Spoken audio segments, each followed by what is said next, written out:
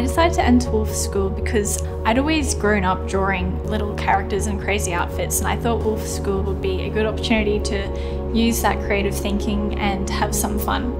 The most rewarding part of the competition was probably finding a new passion.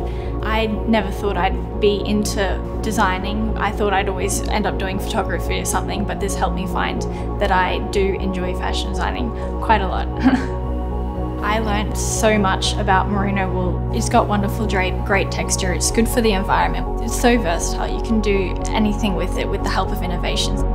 My 3 tips for going far in the competition for people wanting to enter would be to keep entering every year you can. Make sure you understand the brief that's given, go through highlight keywords, make sure you really understand what you're designing for and who you're designing for. Also to brainstorm, that really helped me find a unique idea as well.